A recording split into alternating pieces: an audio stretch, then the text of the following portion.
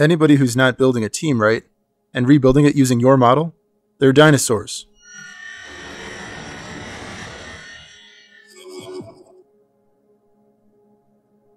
Welcome to EOS Weekly. The 2011 movie Moneyball tells the true story of Billy Beane, the general manager of the Oakland A's. It's a great movie, and you don't have to be into baseball to like this movie, because the movie isn't really about baseball. It's about innovation and disrupting the status quo. Billy Beane applied a new model to the game of baseball that changed the game forever, where any team that hasn't adapted and embraced the new model put forth by Billy has since then fallen by the wayside. Every once in a while, the EOS universe is going to go through similar disruptions, and this is one of those times. On January 24th, a new project was announced called LiquidApps. The purpose of LiquidApps is to address the scalability issues that the EOS mainnet has been experiencing lately. CPU and RAM are limited scarce resources on any given EOS.io chain, and as we discussed in a recent episode, the cost of running an application on top of our most popular EOS.io chain, the EOS mainnet, has become prohibitively high for many development teams. So some of those dApp teams have begun looking elsewhere, looking at other options outside of the EOS mainnet. Block producers, together with the open source community, have been responding to the CPU and RAM shortages on the EOS mainnet by spinning up alternative EOS.io chains. And over the past few months in particular, this has led to a splintering effect, where new EOS.io chains have been popping up at an accelerating pace. The LiquidApps team appears to have foreseen the scalability issues we are encountering well ahead of time, and they have answered with an exciting innovation here. An innovation that will likely be as disruptive to the EOS ecosystem as Billy Beane's new model was to the game of baseball. We should mention here that the team behind LiquidApps comes from Bancor, which has a proven track record for delivering impressive, bleeding-edge technology in the blockchain space. If this LiquidApps announcement had come from an unknown organization, it might have been looked upon a bit more skeptically, potentially sounding too good to be true for many of us. But we do know the background of this team, and that's why we feel comfortable saying that LiquidApps will change the game when it comes to making it affordable to run an app on top of the EOS mainnet. How much more affordable, we don't know just yet, but it looks like it could be significant. So that splintering effect that we've been seeing lately may all of a sudden come to an abrupt end here. Because if more dApps can afford to build on top of the EOS mainnet, it lessens the demand for alternative EOS.io chains. The other reason why it looks like LiquidApps is going to stop the splintering effect is because it's going to offer our block producers a new revenue stream outside of the normal on-chain block rewards. Currently, if you're a standby BP making little or no revenue on the EOS mainnet, why not spin up your own chain? What do you have to lose? But what's happening now is LiquidApps is going to offer a new revenue stream to all of these BPs through a role that never existed before. And that role they're creating is called a dApp Service Provider, a DSP, which is an essential token incentivized role within the LiquidApps solution. We'll explain DSPs further throughout this episode, but the point we wanted to make clear right off the bat here is that this combination of first of all, making the EOS mainnet more affordable for all dApp builders, while at the same time providing an alternative revenue source for BPs. This is a killer combination that is going to cause the focus to return to the EOS mainnet. So it's important that we the EOS community, that we understand what LiquidApps is due to the massive impact that this is about to have. Because it looks like this is in fact going to cause a significant shift for all EOS stakeholders, regardless of whether you're an investor, a dApp builder, or a block producer. This is going to impact everybody. So, what is LiquidApps and how does it work? For starters, LiquidApps is not a new EOSIO blockchain. It is not a sister chain, nor is it a side chain. And LiquidApps does not require any changes to the EOSIO software, the software that's running our blockchains. So no change needed to our base protocol code here. What LiquidApps is a layer that rides on top of the EOS mainnet. And dApps will have the option of plugging into this layer here instead of plugging directly into the raw EOS blockchain down here. Now, why would an app want to plug into this new layer up here instead of plugging directly into the blockchain? The answer to this question is that there are going to be resources within this layer called VRAM and vCPU, which will enable dApp builders to utilize the EOS blockchain in a much more efficient way. This layer will enable dApp developers to only utilize the scarce CPU and RAM resources on the EOS blockchain itself when it is absolutely essential. It eliminates any superfluous resource usage. Right now, dApp developers are overusing RAM.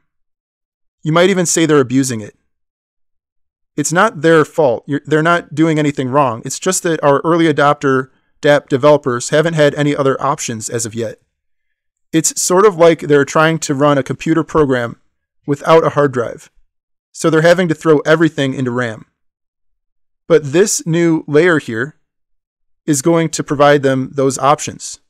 VRAM and vCPU are going to be alternative resources for dApp builders to utilize, so that they will no longer be so heavily reliant on the EOS blockchain resources for everything. With this new LiquidApps layer, smart contracts would still be stored on-chain, of course, but the use of blockchain resources to store and access those smart contracts will be limited to the absolute essentials. Other data that isn't essential to storing and processing of smart contracts can be stored up here in the less expensive VRAM. Now, it might look like this is all going to make things a whole lot more complicated for the dApp builders, because now they'll have to know how to manage all these new resources intelligently, right? But this isn't the case. This layer here is smart. It's got some built-in intelligence. It knows when VRAM can be used versus when the EOS blockchain RAM needs to be used. The logic is built into this layer so as to manage all of this for the dApp builder, so that the developers don't need to worry about any of this. All right, so let's get into the vocabulary of this new layer and the different components of it. So, LiquidApps calls this new layer the dApp network. And the dApp network has its own token, the dApp token, which is a utility token. Development teams will need to procure these tokens, and then they will use them to access the dApp network. Developers do not need to pay per transaction with the dApp token in order to access the network. Instead, it's set up just like the EOS token, where the dApp tokens are staked in order to gain access to the network. Specifically, they are staked to the DSPs. The DSPs are what we mentioned earlier as a new alternative way for block producers to earn revenue. Although we should clarify that you don't have to be a BP to be a DSP. Anybody can be a DSP. It's just that there's so many teams right now that are attempting to make a living as block producers, and who have the infrastructure and the technical know-how to do this type of thing, that BPs just so happen to be in the perfect spot to serve as the first DSPs. So what is a DSP? The DSP, again, which is short for dApp Service Provider, is the supernode that brings life to the dApp network. In this way, the DSPs are similar to the block producers on an EOSIO blockchain. But the DSPs aren't running EOSIO software, and they aren't signing blocks. Instead, they're running the dApp network software provided by LiquidApps, and instead of signing blocks, the DSP is providing the actual interface for developers to access this dApp network here. You can think of the DSPs as being similar to the cloud service providers of today, like AWS, Microsoft Azure, or Google Cloud. And actually, it is very possible that down the road, some of these big existing players will even decide to serve as DSPs, offering EOS smart contract functionality right alongside all of their other existing services. But for the foreseeable future, existing block producers will be the first type of organizations to move in on this space, being the first group to run DSP nodes. The DSPs will be competing with one another to attract in dApp development teams. They'll be competing to offer the most affordable and the most robust set of services to the dApp builders. Once the dApp builder chooses which DSP to plug into, they'll stake their dApp tokens to that DSP. The more tokens the dApp stakes, the more dApp network resources they get. A secondary purpose of the staked tokens is that the total count of dApp tokens staked across all dApps on a given DSP determines how much that DSP gets paid. Just like EOS block producers, DSPs get paid via inflation. There is 1 to 5% annual inflation of the dApp token, and this inflation goes towards paying the DSPs. In this way, there are a lot of similarities with the dApp token and the EOS token. Both are utility tokens used to procure resources. Both have a supply of roughly 1 billion. And LiquidApps is even doing a similar 1-year public token sale for the dApp token, very similar to how the EOS ICO was structured. A difference to note here, though, between the two is that there is no limit to the number of DSPs in the dApp network. Whereas in EOS.io chains, there's a set number of block producers who are active at a given time, 21. The dApp network, on the other hand, will support as many DSPs as the free market supports. On January 24th, the LiquidApps team held this conference call with a wide set of BPs to announce the dApp network, to explain to them what it is for the first time. Watching the response from the BPs was interesting. They were quieter than you might expect, given how huge this news was. We don't know what the BPs were thinking, but they were likely playing out in their heads what this all means for the EOS.io ecosystem. For those BPs who are heavily invested in one of the alternative EOS.io chains, the sister chains, this wasn't necessarily good news for them. The EOS mainnet will soon be able to handle a much larger population of applications in a cost-effective way. The EOS mainnet will once again be able to compete with the sister chains on the affordability front. If any of these BPs were considering spinning up yet another EOS.io chain, one that we haven't heard about yet, those BPs are probably reconsidering the timing. The EOS mainnet and ultimately all the other existing chains are about to become much more scalable and affordable due to this dApp network layer. And so it's questionable whether there is enough demand at this point for any additional chains. The BPs on this call, and especially the BPs who have been striving for a spot in the top 21, but have not quite been able to get there. These BPs are going to be analyzing this new opportunity of becoming a DSP on the dApp network. Going forward, and especially over the next few months, expect to see regular announcements coming out of BPs who will be launching DSP nodes. The first service that LiquidApps will support is VRAM. This will be ready at the same time as the dApp token public sale begins, which is targeted for this February. To repeat that, we don't need to wait for the year-long token sale to complete. The first dApp network service, VRAM, is targeted to go live this month. vCPU will come later, currently targeted for the second half of this year. Theoretically, once the LiquidApps suite of services is fully fleshed out, an applications builder could build on EOS without owning any EOS tokens directly. The dApp builder could just purchase the dApp tokens and run their app entirely through the dApp network layer. The DSPs, however, will need to own EOS tokens. The DSPs will need to own enough EOS tokens so that they can handle all of the dApp requests coming through from any dApps using their service.